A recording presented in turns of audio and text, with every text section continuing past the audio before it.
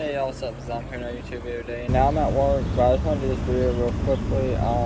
That Beto O Rourke dropped out of race. You know, like I said in the video I did about him, or about 2 weeks ago. I didn't think he had a chance. I really didn't.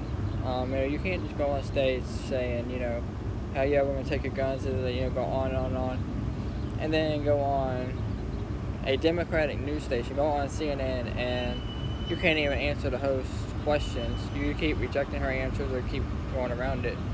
That's not going to help you win the race, okay?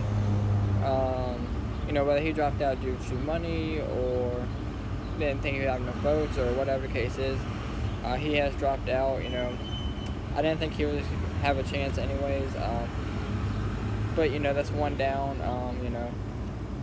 Like I said, you can't just go on stage saying, we're going to take guns, and then you go on CNN and say, and the host asks you all these questions about gun control and you don't have an answer for it. But let me know what you guys think in the comments below, and thank y'all for watching.